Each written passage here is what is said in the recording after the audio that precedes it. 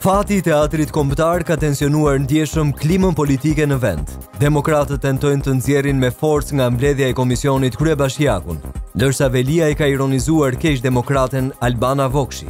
Për 70 minuta komisioni mes akuzave, ironisë dhe përplasjeve. Erion Velia i konfirmon se do t'jetë ai kandidati për Bashkinë e Tiranës në zgjedhjet vendore të 2019-s. Edhe pse na ndan edhe një vit nga zgjedhjet vendore, duket se Velia i ka marrë përgjigjen finale nga Edi Rama për kandidimin e tij për një mandat të dytë si qytetar i parë i Tiranës. Zyrtarët europian vijojnë të kenë një imazh negativ për Shqipërinë. Kryeministri Edi Rama pranon që një politikan i huaj kur mbërriti në Tiranë, kërkoi makinë të blinduar dhe roje me pushk. Por sot Rama tenton të paraqesë një tjetër imazh. Përshëndetje, ky është edicioni informativ për ndjekësit e TV në rrjetet sociale. Ju sillim disa prej temave të përzgjedhura nga ne dhe informacione të tjera të ditës. Përfundon në përplasje fizike dëgjesa në Komisionin e Medias mes deputetëve demokrat dhe kreu të Bashkisë së Tiranës Erion Veliaj. Pas debatit 70 minutësh, Erion Veliaj vendosi të largohet nga mbledhja ku pritej të diskutojë çështja e teatrit kombëtar, por në ikje u kujdes të lëshonte një paralajmërim të fortë. Ndiqni kronikën me momentet më pikante të debatit. Përplasje e pa precedent në Komisionin e Medias mes opozitës dhe kryebashkiakut Erion Veliaj. Opozita deklaroi se kryebashkiaku ishte i paftuar dhe kërkuan që Erion Veliaj të largohej. Por kjo kërkesë është refuzuar nga kryebashkiaku Veliaj, i cili ka këmbgulur që të vijojë të qëndrojë dhe të raportojë për çështjen e teatrit kombëtar. Por kjo ka nxjerrur keq deputetët demokrat, të cilët kanë tentuar ta nxjerrin me dhunë kryebashkiakun Veliaj.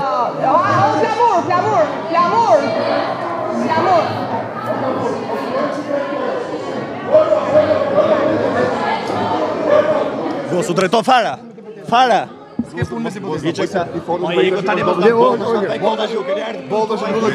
Jo, është e tushme, po ne nuk dojnë, asë një rëthan dhe asë një... Oligarkun fusha, unë e gjeta në bashkit... E gjete, se ja kishte dhënë kryetari jot, kryetari jot ishte e kishte fuqizuar, dhe sot po vazhdon ty. Kryebashkiaku Veliaj dhe kryetaria Komisionit Albana Vokshi janë përplasur me akuza dhe ironi personale. Ke pasion të bësh aktore, dështove si aktore dhe ke sjell teatrin në parlament. Të gjitha projektet, të gjitha, qetëso. Mos bëj arrogancë po tani se këtu nuk e bën dot. Po të mbyllë. Por vetë historia e partisë tuaj është ju, se ligjë historike nuk juani. Erion Veliaj qëndroi për 70 minuta në komision dhe vetëm pas përplasjes mes deputetëve demokrat nga njëra anë dhe deputetëve socialistë dhe Gardës nga ana tjetër, kryebashkiaku është larguar nga mbledhja e komisionit, por në ikje ai lëshon një zotim të fortë mbi fatin e teatrit kombëtar. Doja mund, se jam mund në kuvend, jo ti. Teatri do bëhet. Teatri nuk bëhet, se që nuk do bëjëm të vjedhësh pronën e qytetarëve. Tirana do fitoj. Se nuk vjedhësh pronën e qytetarëve Tirana. Tirana jote. Pas largimit të kryebashkiakut, edhe ministri Akumbaro dhe deputetët socialistë kanë braktisur mbledhjen e Komisionit të Medias, ndërsa opozita e cilëson të paprecedent këtë akt. Majorancë e turshme që bojkoton Komisionin Parlamentar.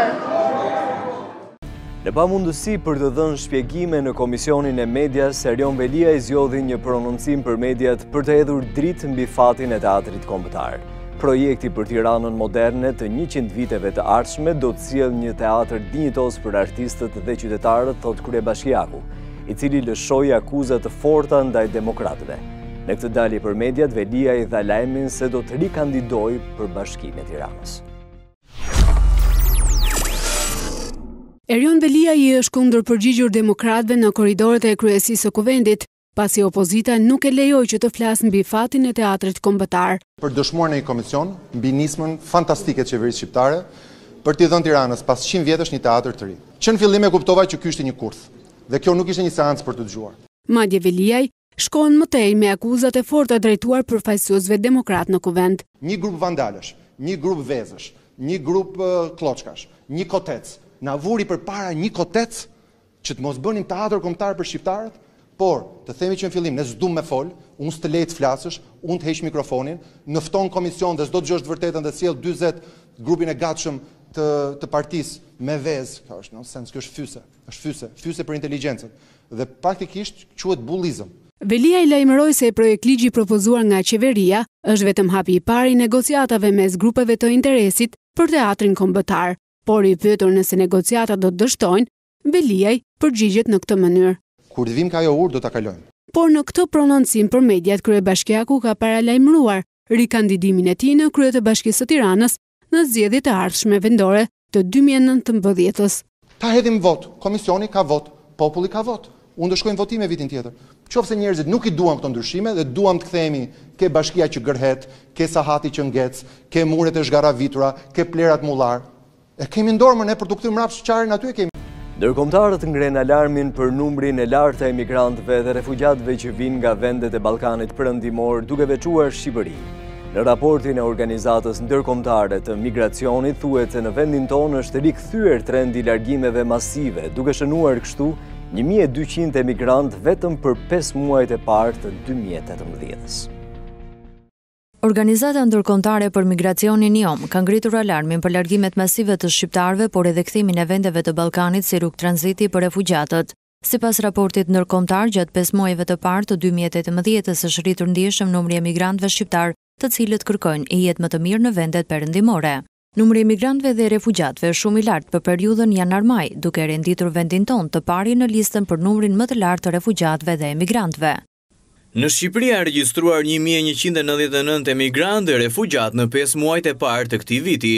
Midis 3 vendeve vetëm autoritetet shqiptare raportuan ulje të numrit të tyre muajin e kaluar, nga 293 të raportuar në prill në 147 të raportuara në maj. Në raport, thuhet se shtetet ballkanike kanë patur fluks emigrantësh, duke lajmëruar kështu se vendet e rajonit janë kthyer në tranzit për refugjatët. Vetëm për periudhën janar-maj janë regjistruar në total 7402 emigrantë dhe refugjat nga Shqipëria, Bosnja dhe Mali Zi, që nga viti 2011 ka patur rritje të shqiptarëve që braktisin vendin. Vetëm një ditë më parë u raportua për 157.000 shqiptarë që kërkuan azil në vendet e Bashkimit Evropian që prej vitit 2013. Kryeministri Rama teksa ka takuar në Durrës operatorët turistik përmes batutave dhe historive të veçanta u përpoq të ndryshojë imazhin e vendit. Sipas tij ka ende zyrtar të huaj të keq informuar që kanë frikë të vizitojnë vendin tonë dhe një prej tyre pak muaj më parë i kërkoi roje me pushk. Nga qyteti Durrësit, në një takim me operatorët turistik, kryeministri Edi Rama ka folur mbi masat e reja që do të merren këtë vit me qëllim që turistët të kuptojnë se në Shqipëri ka qetësi dhe zona shumë atraktive. Ai tha se një shenjë e mirë është se po vinë turistë skandinav, e pikërisht në një zonë ku vite më parë turistët e vetëm ishin leshterikët. Ardhja e turistëve skandinav është shenja më kuptimplot, sepse ju dini shumë mirë ku ishim pak vite më parë. Ishim dhe këtu ku jemi sot aktualisht ishte Kënet, ku të vetmi turist gjithë vjetor ishin leshterikët. Rama foli dhe në lidhje me sigurinë dhe imazhin e gabuar të shumë turistëve, madje dhe deputetëve tuaj, ku mori dhe një shembull konkret që bëri të qeshin të gjithë të pranishmit. Përpara disa muajsh, një turist politik erdhi në Shqipëri, nuk dilte nga sa vi për aeroportit, thoshte du roje me pushk. Dua makinë blinduar. 40 minuta debat. Në fund i thanë, nuk e ofrojmë këtë shërbim, po deshe ik. Erdhi, hyri. Dhe të nesme nga ardhmë nga takuar dhe më tha, unë dua të kërkoj ndjes. Fjalën e tij kryeministri e mbylli me një batut në formë mesazhi për shqiptarët. Reforma, kërkojnë këmbgulje, kërkojnë durim dhe nuk bëhen sa hapen mbyll syt. Unë e di që durimi është malli më i shtrenjtë sot në Shqipëri. Dhe të jeni të bindur që ne do bëjmë gjithçka mundemi. Shqiptarët nuk jetojnë dot pa internet. Numri i përdoruesve po rritet nga viti në vit, po kështu dhe gigabajtët e shpenzuara. Të dhënat e fundit flasin se në 3 muajt e parë të 2018-s një shqiptar ka përdorur mbi 46% internet më shumë se një vit më parë, mesatarisht 2.66 giga në muaj. Shqiptarët gjithnjë dhe më shumë po lidhen pas internetit. Statistikat flasin se nga viti në vit janë shtuar ndjeshëm përdoruesit. Në 3 mujorin e parë të 2018-s, çdo shqiptar ka përdorur mesatarisht 2.66 GB internet vetëm nga celulari dhe rritja në raport me 3 mujorin e fundit të vitit kaluar është gati 46.5%. Në total, në muajt e parë të vitit, shqiptarët kanë përdorur rreth 15 milion GB internet. Më lehtë qytetarët e përdorin internetin përmes telefonave, por ka dhe nga ata që e përdorin përmes rrjeteve fikse dhe mësohet se sipas AKEP që dhe këta të fundit kanë shtuar abonentët e rinj.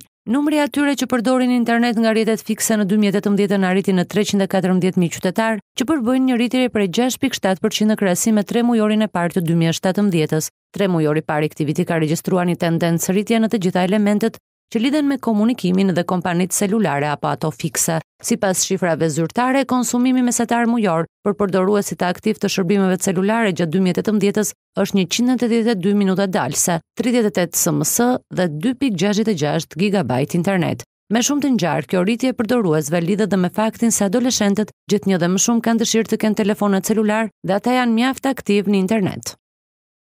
Kush janë futbollistët më seksi në botrorin Rusi 2018? Në In Topic për ditën e sotme kemi vendosur të sjellim futbollistët më seksi, që do të marrin vëmendjen e vajzave në mbar botën. Ndiqim.